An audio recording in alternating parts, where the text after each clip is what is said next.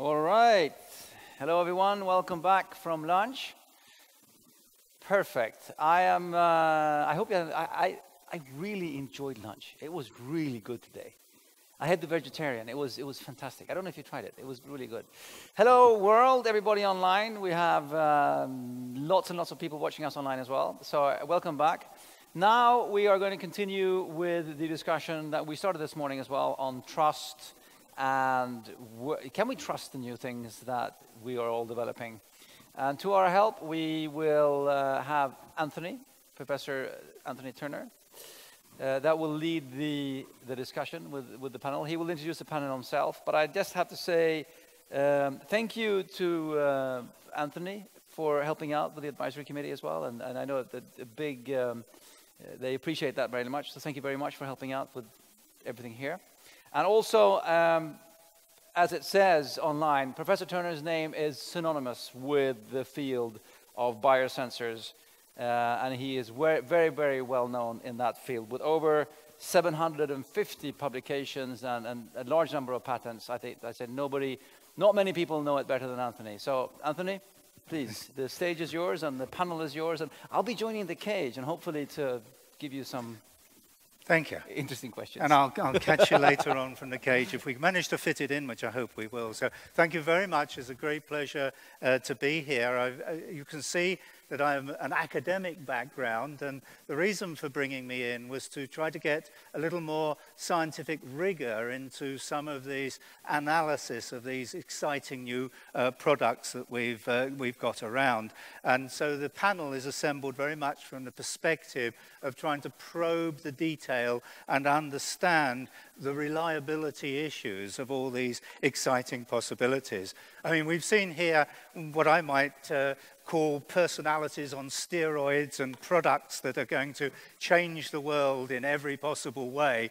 But really, how much can people and patients rely on these instruments, and how sustainable are they into the future? Is it just all a big hype and a new product and a new brand, or is there something really underlying this area? So I'm in here from a research and development perspective, spent 35 years developing biosensors, but also I've done a lot of due diligence, a lot of expert witness work, and I'm interested in seeing things as not just apps, but whole instruments and infrastructure to support them. And we put together this program with the Scientific Advisory Committee, and I'd like to thank them here, Florence Hasseltine, Joran Peterson, Monica Lidin, Per-Olof Hederqvist, Niels Christer Pearson, and Uno Fors all helped thinking about this and putting these themes together that we're going to try and address today. And we identified 5 core themes to get us started. We'll see where we go with this. And the themes were integrated data, guaranteeing the source and quality of data. The idea of next generation wearables, which are incorporating more than just the physical or patient input data, but also biochemical data and areas such as genetic tests.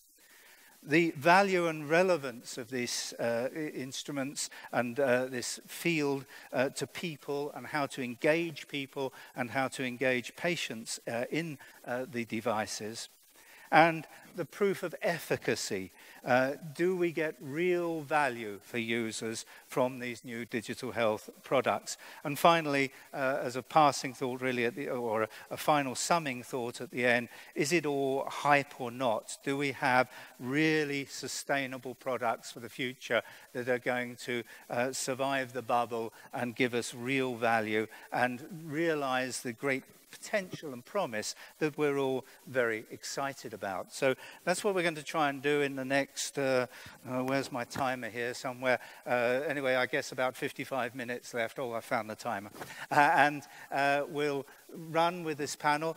The format, I'm going to ask each of the panel members to give us a 5-minute presentation outlining briefly themselves, although I'll introduce them, their perspective and their companies and their interests, and then we're going to run the whole of the rest of the session as a panel discussion and see where that takes us, addressing some of these very important issues.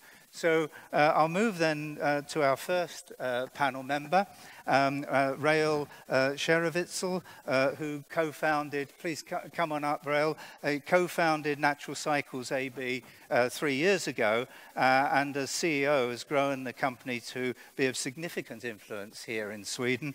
And he's a PhD physicist from ETH and Bern in Switzerland.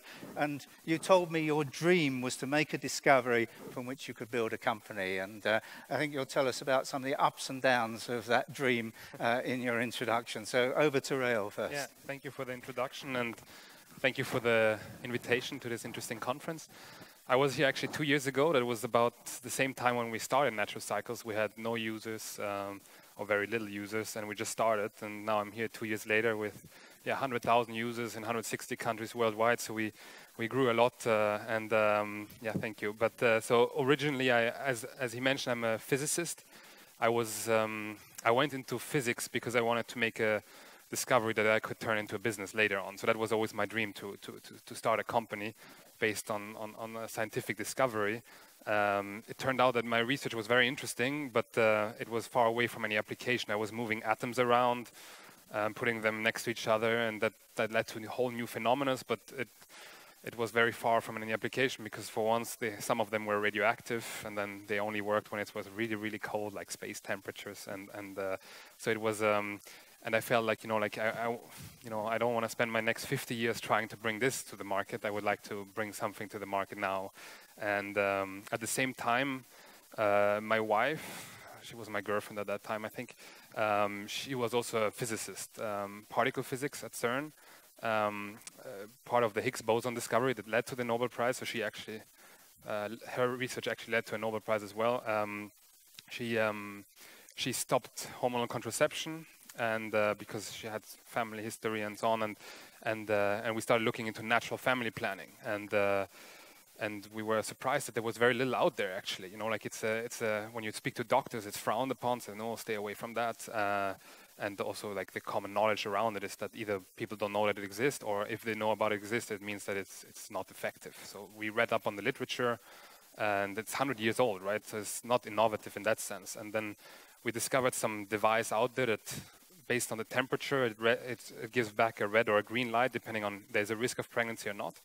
So we bought that, and then we quickly thought, man, this algorithm, we can do it much better with our mathematical skills. So we did that, and then our colleagues started emailing us their temperatures, and we ran the algorithm on the CERN servers and sent it back to them whether it was red or green, and we realized that this is actually something that women really need, and there should be something out there that is effective, well tested, and that people can rely on for preventing pregnancies, but also planning pregnancies. So that was kind of the start of Natural Cycles. And as I mentioned, we started 2 years ago to actively market this product. We grew phenomenally fast here in Sweden. So I'm trying to stay humble, but I think every woman between 20 and 35 in Sweden knows about us here. So and now we are also working toward expanding into other countries. And we have performed 2 clinical studies, one that tested the accuracy at finding ovulation, the other one at how effective it is for contraception. And there the results were comparable to the contraceptive pill, so very promising. And now we're coming out with a 3rd clinical study that analyzes how long it takes to get pregnant, and what factors affect the time to pregnancy, obviously age, BMI, height, things like this. And so this is coming out hopefully in the winter now. It's about to be submitted. So. And we also had our fair, we grew very fast, we became very high profile, and we also had our encounter with regulators that then 1 year ago actually said, you have to stop marketing yourself as a contraceptive. And that was and since then we've been working on resolving this, because we strongly believe that this is a product that women need, and the women that use our product, they really love our product. They're really grateful that an option like this exists, and so we want to bring it back onto the market as a contraceptive. and we have since then worked for that. And I don't know if we will cover more of that, so we can speak about that later. But it is part of for me. It's I'm not too worried about, because for me it's part of bringing in a new product onto the market, and important is that it's something that people need and want, and then the rest will work itself out. As long as you know that what you're providing is good, this thing should be on the market. Thank you. Thank you. Marvellous. So if I can have the mic back. Yes, so thank you very much, Raoul. As you say, we'll come back to some of the issues that you were beginning to raise at the end there as we move into the panel discussion. But next I'd like to introduce Stefan. Stefan Börjesson is co-founder and CEO of Selfit AB. And he's fused the power of genetic analysis, specifically SNPs or single nucleotide polymorphisms, with psychological input to personalized genetic analysis. And his vision is to use technology to point people in the right direction, which is another issue we'll pick up later, and to understand our very different individual needs. So, Stefan. Thank you. Yeah, I'm Stefan Börjesson, CEO and co-founder of Selfit. Getting in shape and being in shape has become, well, it's one of the biggest trends in society right now. Being in shape has become a status symbol. Being in shape is the new black. But it's hard to get in shape. I think everyone who has tried, succeeded, or failed would agree that it's hard to get in shape. It's hard to choose between the hundreds of different diets and training programs screaming at you from TV sets and laptops and iPads every day, telling you to eat more of that, less of that, run more, swim, jump, go to aerobics. What we are doing is that we're making this a lot more personal. We're trying to find out and help you decide what really works for you. So by looking at features you were born with, nature, your DNA, and then also looking at who you are today, nurture, your personality, your behavior, and by combining these two, we can come up with very good advice to sort of nudge people in the right direction. We're not going to tell people eat 1,600 calories less per day or run this many miles or do this many push-ups, but we will guide people in the right direction based on who they really are. Science in this area is moving forward very quickly, and coming back to discussion later on, we have to tread carefully because there are quite a lot of products and quite a lot of information out there, and I think our biggest challenge would be to consumerize scientific language, so to speak, because that's one of the biggest problems, is that when you come from a scientific background, which I don't, but if you do, how do you translate science into a language that consumers would understand? We're a small company, we just started. There are 3 of us, only me here today, unfortunately. As I said, I'm not a scientist. I went to business school, God forbid. I have about 20 years of experience in consumer durables. The last couple of years I've worked in the sports industry, so I have seen how much time, money, and effort people are willing to spend to get in better shape. You could say I'm the one who knows the consumer. We got Dr. Sami Amin, who's our CTIO. You could say he's a very entrepreneurial molecular biologist. Try to say that 5 times quickly if you can. He's the scientist in the team. He will make sure that our product has a strong, sound, solid base in proven science. And then when we get a little bit further, we're not quite there yet, we have Mr. Vasilis Kaliotos, who is our CTO. He will make sure that we walk in a relatively straight line towards our goal, which of course is that everyone who wants to get in shape can get in shape. Looking at monitoring versus prevention, my answer is quite simple. I would say in most cases, a bit of both. Thank you. Thanks very much. Thank you. So now I'd like to turn to Professor Leslie Pendrell, heralds from the Oxford Physics Department originally, but a long-term resident in Sweden, is our specialist in metrology and is with SP Technical Research Institute of Sweden in Boreas. And his focus is on quality-assured measurement in order to ensure patient safety, comparability, and interoperability. So, Leslie. Thank you, Tony, and thank you also to the organisation for inviting me to participate this afternoon. There was a comment made this morning, digital health. It's a very young discipline. And then one of the speakers came up and he'd been working 10 years in the field, so it's a very old thing. I'm going to be talking on a different time. We have a long legacy in our field of metrology. I'd just like to explain what metrology is and what the relevance is, I think, for digital health. I come from an institute, SP, which is this country's largest civil research institute. This 1st January, the turn of the year coming here, we're going to merge together with many of the other institutes you know, like Swedish ICT and Inventia, into one institute called RISE. So that's the name to remember for the future. And part of RISE organization is what we call a National Metrology Institute, Riksmätplats in Swedish. And what is that? That means we have a task of maintaining national standards for different measurement quantities. So what you can see here is the Swedish meter, the laser system there. And I'm talking about a long time perspective. The meter, the bar there, is coming from the 19th century.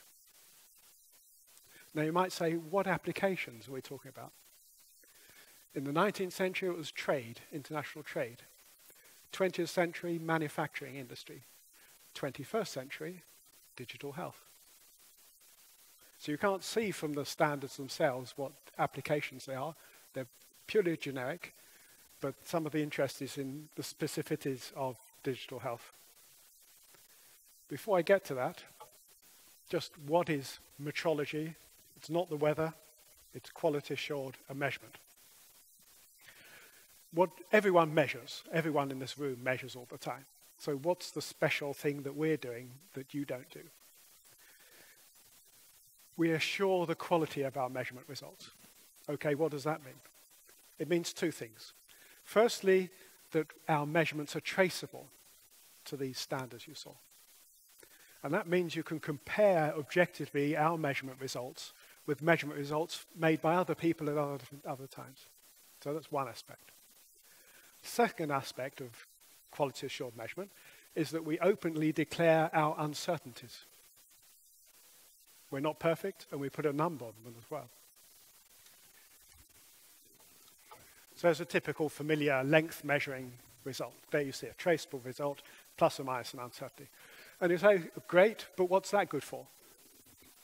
Well, it turns out if you measure any product, any process with quality assured measurement, then that product or process will itself acquire the quality of the measurement. So you'll get products and processes which are intercomparable that can work together. And now we're getting close to digital health then. So digital health has two components, the digital part and the health part.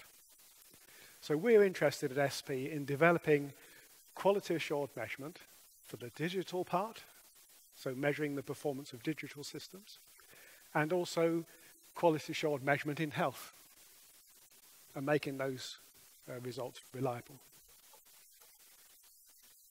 And this is something, of course, that's of concern for modern healthcare, digital health, but also more general. Here we have a picture from Socialstyrelsen.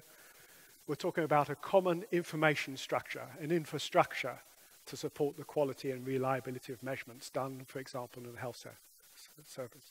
Of course, patient safety, the correct decisions on health made by the doctor and clinician are very key in any health situation. We have to ensure the comparability of measurements and decisions made in healthcare, and we have to make sure that our digital health systems are interoperable with each other. All those things rely on having access to quality assured measurement. I just took an example. I'm not a representative of Dexcom, but I thought they had a very nice slide there showing this diabetic. One of our diabetics in the cage there, he had this tattoo. This is a similar thing. Wonderful lot of data, but can I really trust that data? I don't know. On those smartphones there, I can't see the measurement uncertainty. They're nice plots, but what's the quality of that data? No idea. So I'd recommend you put on these measurement uncertainties so we can actually know the limitations. I'm soon finished here. So now we're going to debate monitoring, prevention in relation to well-being. And I sort of sat about thinking about this title and where our measurement comes in. It comes in 3 different stages, as far as I could see. Talking about monitoring, then it's a kind of perspective in the past. We're making reliable measurements, hopefully over a period of time, monitoring the state of the person, either objectively or more subjective measurements. Then we have the present, which is our present level of well-being. We have to measure that. And then prevention is what's going to happen in the future. So the challenges here are to have a reliable infrastructure of measurement which leads us through this whole time scale from the past into the future. And the particular challenges, I think, in the health area are 2. Firstly, apart from these objective measurements of various quantities, there's a certain subjective aspect to making measurements with people. So we're looking very much about new methods to quality assure subjective measurements. And the other thing is the very strong variability in the human being. Human being is not like an instrument. It really does scatter a lot. So we're looking also at new methods to take care of this large scatter. So that's just some of the things that I have in my mind while we're going to have our panel discussion. So thank you for your attention. Thanks very much, Leslie. Thank you. And then, last but not least, I'd like to introduce Joel Bukas. He's with Salutem Digital Health, which operates internationally out of the UK. And he comes with a substantial pedigree in professional sports and works at the intersection of technology and business models in shaping consumer behavior. And his impact his interest is in the impact of disruptive innovations on future trends in the marketplace. So, Joel. Fantastic. Thanks, Anthony, for that introduction. My name is Joel Bukas, and I've been working in global digital health innovation for the past 10 years. My background is actually in professional sport. I was a professional football coach and a fitness trainer for a number of years, and I really have an interest in health and well-being in general from a professional perspective, but also a personal perspective. And I'm based in UK, in London, just outside London, to be precise, in Brighton. I don't know, many of you know that wonderful place. Yeah. And I'm delighted to be here amongst the true international digital health community. I'm actually very happy to be here because I nearly lost my flight, missed my flight last night. Oh. So the flight was delayed 40 minutes, so I actually made it. I was doing other presentation. But I found a digital solutum, and very quickly what we do, we represent and support innovative digital health companies to enter different markets, primarily UK and Europe. And we specialize in digital health, wearable technologies, big data, and we are very interested, of course, in the disruption of healthcare in the Nordics, and we have other insights from other markets too. So that's about it. Thank you so much. Thank you. So you see, we have a wonderful panel with very diverse but relevant experience, and I hope we can address a number of issues now and try to pin down at least some of the basis for reliability in digital health and digital health products. And I wanted to kick off. And I'll perhaps warn you it's going to be Raoul first, I think, that I'd like to direct this question to initially, but then please, all of you, feel free to chip in. And I want to pick up something that you said right at the end of your presentation about the regulators. And I wanted to explore the problems associated with digital health. I mean, have we got here a catch-22?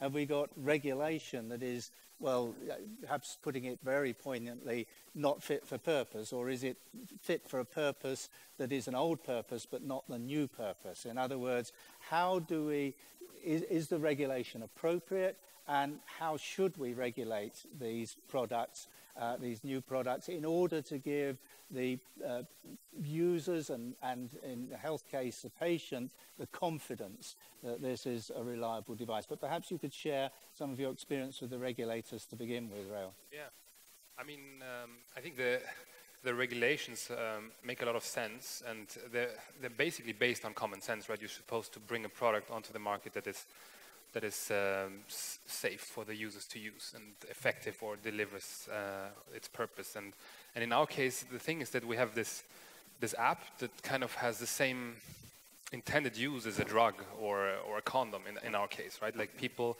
quit the pill, start using natural cycles for the same purpose. And the regulatory framework was simply not written for, they didn't anticipate that information could have a similar impact on the human body as a drug, for instance, and or a medical device. So I would say that in our case the initial problem was like that, you know, they're very well-defined boxes in the regulatory framework where your product is supposed to be in, which risk category and so on. And in our case, when we started, we went to the regulators and asked them for their opinion, and then they said we should go talk to these notified bodies, these auditors. And we said, look, we are contraceptive, please audit us against that. And they said, no, you're an information tool that tells when to use contraception, like condoms on these fertile days. So you're not a contraceptive. So we said then, but, and we talked then to another notified body and another one, and some said, no, you're not even a medical device, you're just an app. You don't touch the body, you don't do nothing. And then eventually we managed to convince that, okay, one notified body that we are a medical device, but that we are this fertility monitor, not a contraceptive device. So we became that, and then when the regulator stepped in 1 year ago, they said, you guys should be a contraceptive device, you are not, remove yourself from the market. And that's when the whole discussion started. I got a very expensive education on regulatory affairs, I can tell you that, the last year. And that was one aspect of things that, you know, the regulatory framework is just simply not, did not anticipate, and I think it needs to adapt a little bit. I don't think overall, you know, the things are the same, right? You document everything that you do, you have processes in place, and all this we do anyways already. So it needs to update. Some things are impossible to comply with, like for our device, you're supposed to send a manual in paper to every user that uses it, and we're an app that gets downloaded from the App Store, and we don't have the addresses, so we cannot do that, for instance.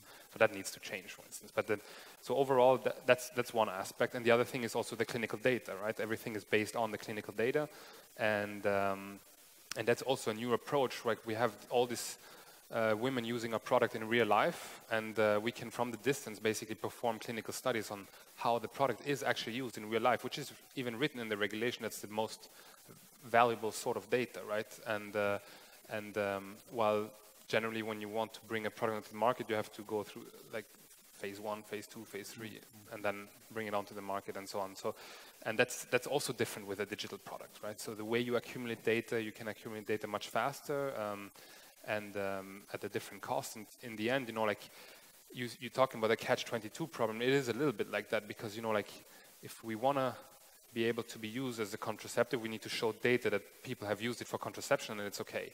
And in order to get that, you need to have users using it. In order to have users, you need to kind of get the users somehow, so you need money. And so you can go either to life science investor, but they don't invest in products like ours because they say, like, guys, you're an app, you're not a molecule, it's not innovative. And then you go to the tech investors and say, yeah, well, we're not going to give you $50 million to do one clinical trial and maybe get accepted before you get any users saying, like, is this product even, do women even want this product? So they give you money to get users, basically. And So in our case, we got users, and we also perform clinical studies as we grow along, and that's also a new approach to the regulatory framework, which would bring products to the market at lower cost, I think. Thank you. Yeah, I mean, I think this is an issue that many of us face with these new products, and trying to get, especially if we're in the health space, you know, how do we get this approved? But maybe I'd like to move along. I mean, maybe Leslie, I mean, something of your field. Would you like to add anything to that? I'd like to draw just a parallel with another area which was very much hyped 20 years ago, nanotechnology. Some similarities in the dynamic aspects of the field. A lot of startups were wanting to get in, make a lot of money out of nanotechnology in a short period of time. But as we saw yesterday morning, this exponential curve that we're shown there is something that we have to think in mind. So it's never too early to sit round the table together with decision makers to get a consensus about terminology, for example, so you don't misunderstand each other. So what we did in nanotechnology was quite early on to do what we call pre-normative activities. So ahead of standardization, get industry and academics together and start to draft the standards of the future, and the standards are then support for the regulators later on. So I would imagine that the digital health sector would have a similar pre-normative stage. And it's something that a sort of institution can drive. Yes. I mean, it's difficult, tough for a three-person startup to yes, to do but this. at the same time, the participation of small startups is essential to get the right ingredients. Joel, I mean, you're in the business of internationalization of these digital health and so on. What's your perspective on this? Regulation is certainly a challenge, and I really empathize with that. I see it many times as a medical device is not, and but that shouldn't stop people to persevere and come up with a great product. And it seems like Raul done that very well with natural cycles. But in terms of internationalization, there are many factors to consider, especially when going to different markets. I would say strategically, from a business point of view, and that's where I see many startups failing, is they go for a bigger market that perhaps seems very attractive, but is not the right market for them. And I see many mistakes being made in that sense. And also try to push the product or the solution straight into the market, which sometimes is not the right approach too, because you might be better off finding a bigger partner in that market that could give you market access, and perhaps your internationalization penetration, if you like, would be much faster and smoother and more successful in the end. So there are many things I could talk about internalization all day long, because I see it on a daily basis. I'm not going to, but there are many things to consider. I would finish on one last point. I think from a startup and a new business point of view, and Raul gained that traction, gaining that traction is really, really important. That will determine the success of the product or not. So. And Stefan, Selfit has some very particular challenges here with a combination of the science of the DNA and genetic analysis with the psychological analysis that you're looking at. How are you approaching these issues? Well, luckily enough, we haven't come that far yet. We haven't run into any regulatory obstacles as such as you've already gone through. But I think Raul mentioned something very, very important, and that is definitions.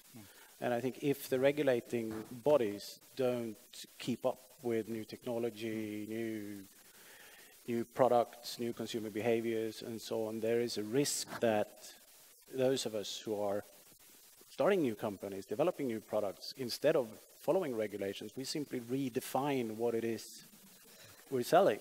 So it doesn't fit into the regulatory environment, as you said. I mean, if you're not a contraceptive, you're just an app. Then you can basically do what you want. It's not the right thing to do, but I think more and more people will do it because you look at dieting, it's perfectly safe to say that kale is good for you. But as soon as you start talking about health or something developed in a lab, then you're covered by regulations. So yeah, I think it's really important that regulations keep up with modern technology. Once I've got you on the microphone, I mean, changing subject a little bit, but you're very much involved with data inputted by the individual. So, I mean, we've got this tradition of standardization and understanding the value of data that is objectively obtained by scientific measurement. But then you're inputting patient-inputted data or person-inputted data or user-inputted data. How, is that introducing unreliability, or is it actually introducing much greater relevance and a much better usability? Why don't we just stick with the standard validated scientific measurement and to get what we need from your sort of area? Well, that's not going to bring us forward, is it? So I think consumer-generated data, in our case, which is just a part of it, because it's a psychological assessment, and of course that depends on, it could depend on your daily mood or certain current events and so on and so on. But I think the combination with that and traditional scientific data, as you said, in our case DNA, then I think the combination will drive us forward. I think you cannot put too much trust into one type of data only. And I guess psychological analysis is not an unknown quantity.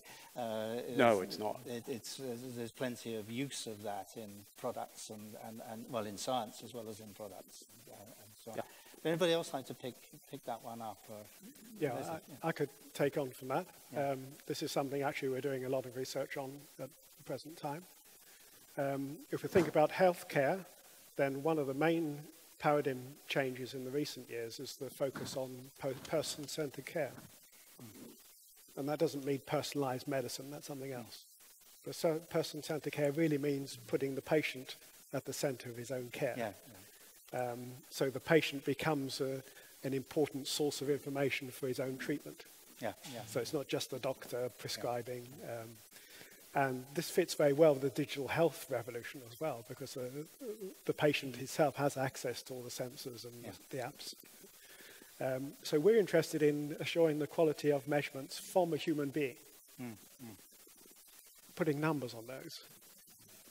And about 10 years ago, we had an EU network called Measuring the Impossible, because it was considered impossible to make measurements with human beings. We were so unreliable as measurement instruments.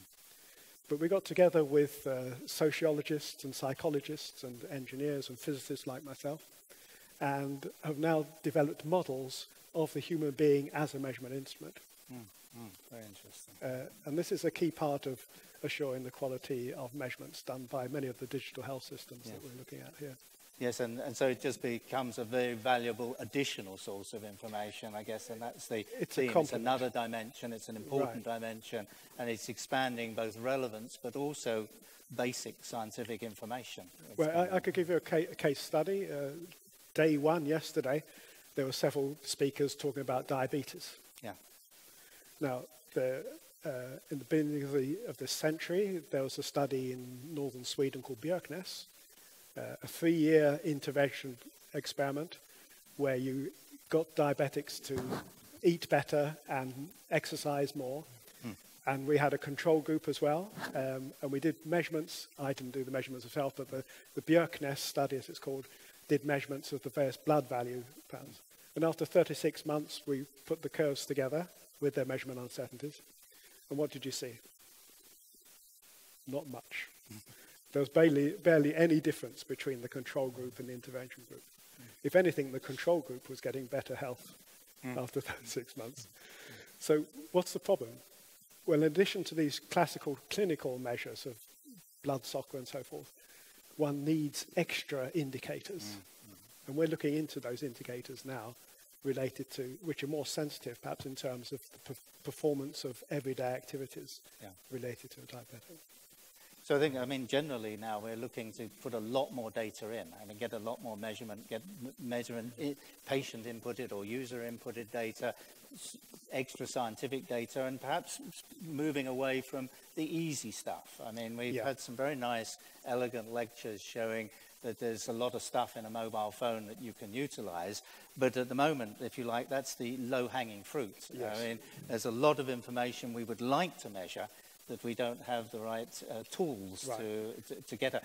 Perhaps a bit like your physics in ETH, you know, that it's a lifetime away from getting there. But there's perhaps some things in between where we can bring more measurement science in and more measurement technology and really get the breadth of data that's going to things are moving fast, like in the digital health. So we now have tools available. Yeah. And it's a living laboratory as well, of course, generating information as well. I think user-generated data is super interesting because it really reflects how people in the end behave in real life. I'm thinking about my field now of contraception, right? In a classical trial, you have a nurse that calls every other day. Did you take the pill? Did you take the pill? That, of course, you know, increases compliance and improves the results in the end.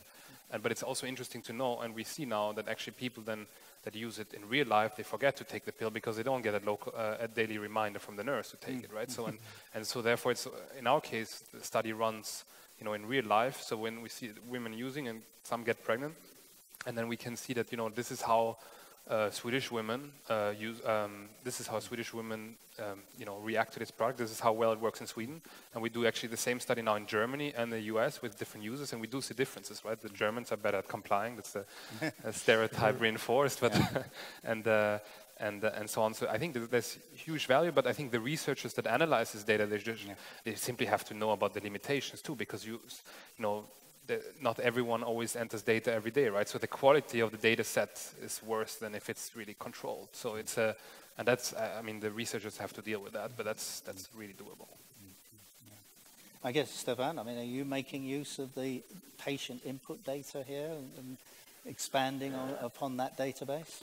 Yeah, to a certain extent, yes. But also we have to keep in mind that the decision-making power is moving more and more towards the consumer. The more information that becomes available, information about yourself, but also general information about health and wellness, the more informed you get, and you make the decision in the end. So you also, it's not only the data itself, it's where it comes from. Yeah. So you tend to trust data that yourself generated, of course, because we believe that we know ourselves really well, but that's not always the case. So it's a little bit about whom do you trust. Yeah. So, and it's also perhaps not so much the device telling you, but you interacting with the device and using it as a tool and an educational tool rather than an instruction or something that's just going to give you the answer. Yeah, exactly. So, I didn't know, do you want to comment, or shall I move to another subject? You can move to another subject. subject. I was actually going to turn to you, Joel, and talk about, you have this huge experience of looking at many companies in this space in digital health, and we've had something of a bubble, if you like, or a peak in interest. You mentioned nanotechnology, which, you know, the patents all shot up, and then reality started appearing. In digital health, what I want to get to is what's the key to sustainability here? How are we going to get a steady output of really useful products that mean something to the users, that are not just a pie in the sky, one-shot sort of excitement about some new fashion? How do we get beyond fashion and get real sustainability into this business? The interesting subject on data. I was thinking when the other members were commentating, I was thinking about biosensors and new trends that just coming in now, and some revolutions that will touch healthcare, such as artificial intelligence and augmented reality. But going back to your question, if we talk about wearables, for example, they're great. I love them and I see them, and now I believe we are entering a new generation of wearables, because 5 years ago when Fitbit released their first fitness tracker, tracking steps was a big deal. But now for me as a consumer, tracking steps is not a big deal anymore. And the consumer is demanding more, And if you offer me just tracking steps, is not an interesting proposition anymore. So we're seeing these new trends, but there are fundamental issues that, if we talk about wearables, the wearables companies haven't been able to crack yet, such as the long-term engagement, which is that sort of sustainability that will make a long, medium-term impact. So the wearables are great. There are many studies now that defend that about 50% of people drop out in the first 3 months because or they run out of battery, or you forgot them, or you're not purely interested anymore. So there is really a gap there in fulfilling that piece of the jigsaw. How they're going to keep people engaged and interested. Okay, I bought a wearable in the first place because I thought it would be relevant for me as a consumer. I'm just thinking about as a consumer perspective in here. But then what's going to keep me going? So the wearable on its own is not the miracle. No. And we talk about that, and I talk to many customers and other colleagues about this. There is this expectation, and they're not going to do the trick, because the miracle lies in the human being. The human being is in charge of the wheel of the car. The car on its own, I'm afraid, not yet, is not going to drive you anywhere.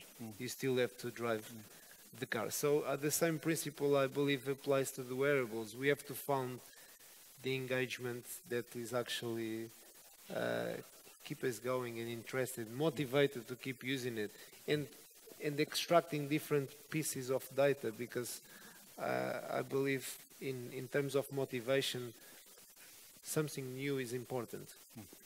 But to finish off, a new generation of wearables are presenting themselves. I was thinking about biosensors, and I've seen a company very innovative from America now. They have a wearable with a biosensor that reads the body chemistry and is ongoing monitoring for many long-term conditions. And that's very, very interesting. So we well move ahead from the tracking steps, just, if you like. So a lot of new input coming in, but and products that are really worth something in the future. But maybe I'll turn to the cage for a moment. Hi over there. I know there's some friends thinking about and following the talk here. I mean, another thing as well is trust, surely, in these devices. That you know, if you're going to start influencing your life with these wearables and these devices, you've got to believe in them and be confident in them. But do you have a comment or a question for the panel from the cage there? We have a few questions. I don't know how much time we have. It was a great session. I know, Bastian, you actually used the technology that Leslie was describing, and we have Donnie in the cage for the first time. So I think I'm just going to put the pressure on Donnie and see what his reactions and his comments. Well, I mean, as a business coach, I'm sitting here listening and I'm thinking, what are these people? What do they actually do? I mean, Can't hear you very well there. Sorry, we can't hear. We're having a little audio situation. Can you hear me? Us now? Better? There. Yeah. Oh, that's better. Wow. Okay. Okay. Perfect. No, I'm sitting here thinking to myself, I mean, like self-fit. What do you actually do? Self-fit. What we actually do? Yeah. And how do you actually do it? Well, the process as such is we take a saliva sample from our customer, it's sent to the lab, and we analyze a number of SNPs that have been scientifically proven to relate to diet and training and personality. Then we combine that into a report saying that we can look at muscle type, how you metabolize certain types of food, vitamin needs. Are you an endurance person or a power person? I get that, but okay. But then you send back some kind of. Do you have any comments on the whole 23andMe issues that was in the U.S. press last year? Well, there's been quite a few, but one of them is, I guess, what you're aiming at is them giving dietary advice based on non-proven science, and that not being health-related, and it was governed by the FDA, I guess.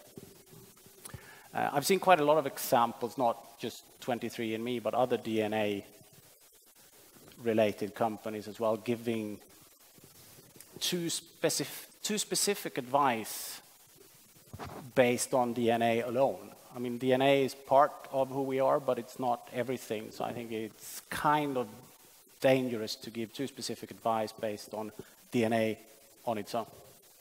And I guess that's part of the point we're making here, is that you need more than just one single set of data. Yeah.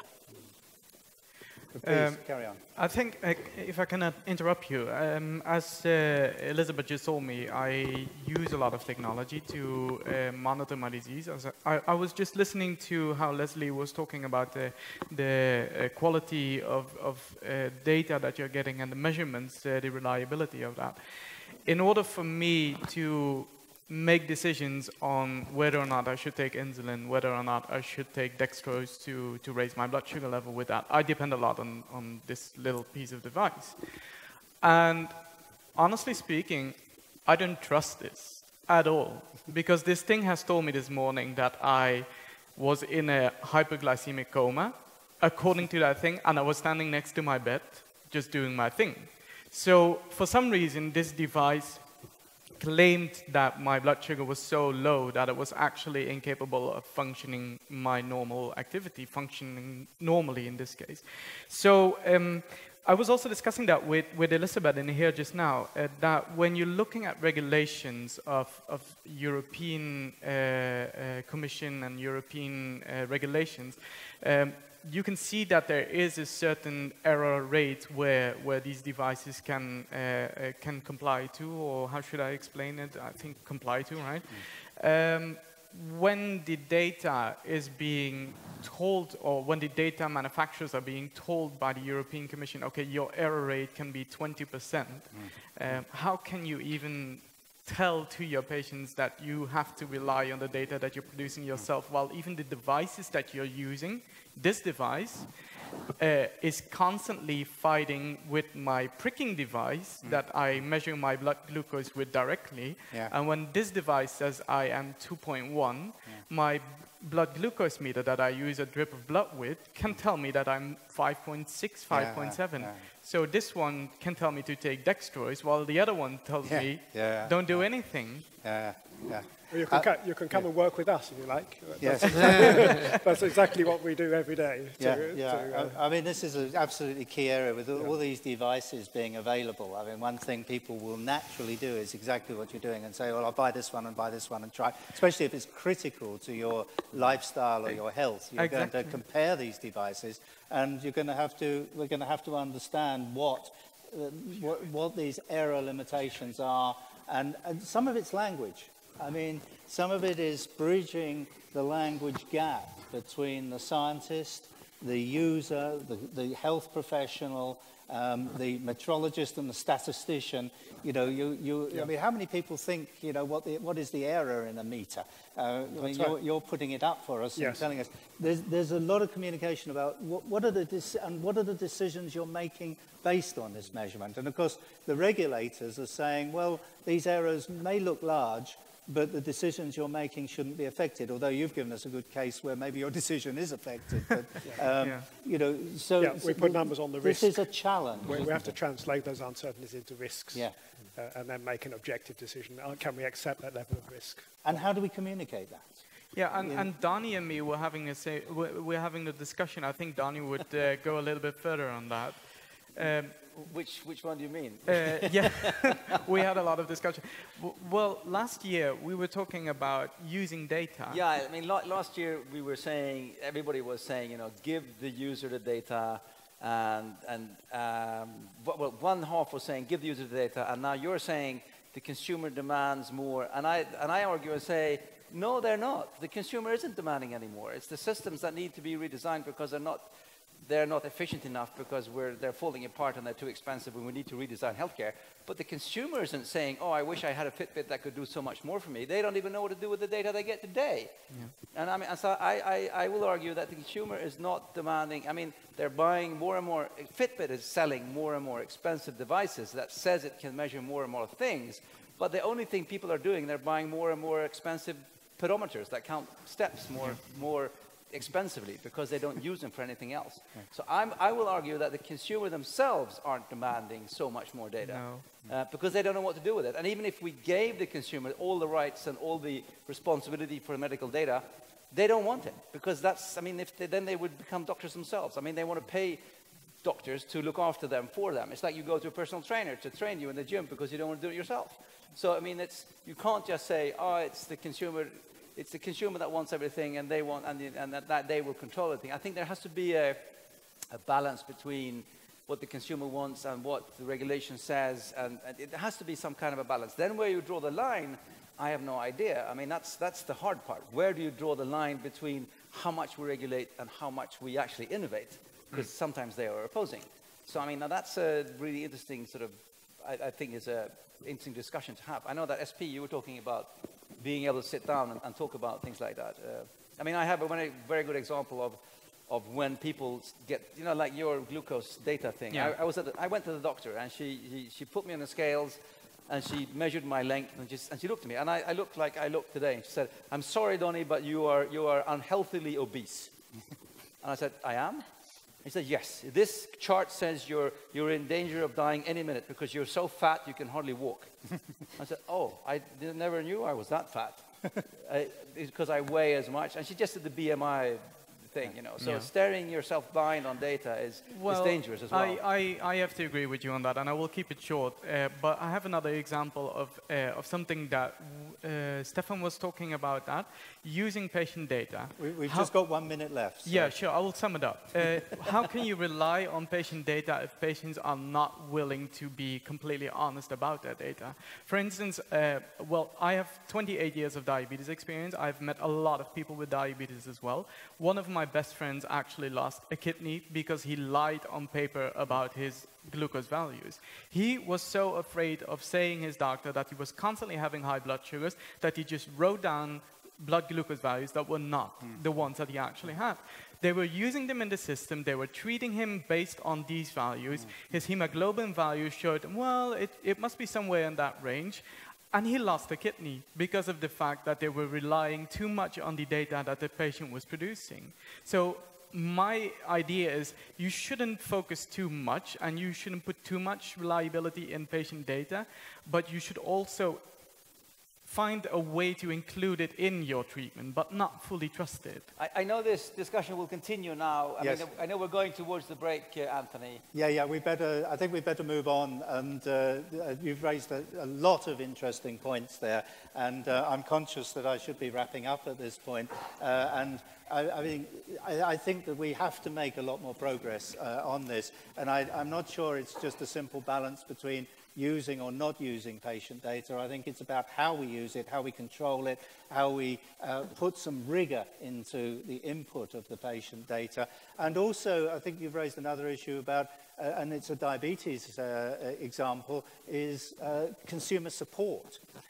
You can't just put these devices out there. You've got to help people use them. And it's a lesson we learned very early with the diabetes monitors that I worked on in the 80s, so that now everybody uses, where you had to provide that telephone support to help people with any issues they had. But I think we need to wrap up now. Yeah, but I mean, the discussion, am I on sound? I mean, the discussion will continue because we're going towards a break. We will move into the cage as well, with the in-depth interview. So please continue the discussion in the cage. And if you want to listen to it, it'll be on the big screen. And for the rest of us, it's a coffee break until, is it 2:30?